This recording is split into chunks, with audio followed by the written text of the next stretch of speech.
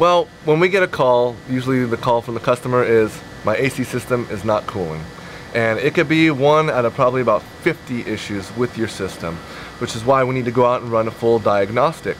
The reality is 90% of the problems that I see in the field always start with a dirty filter.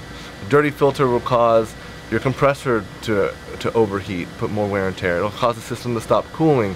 It'll cause fan motors to go out, computer boards to go out, capacitors to blow, fuses to blow. So the most important thing is keep a clean filter, and that'll help maintain the life of your system over the long haul.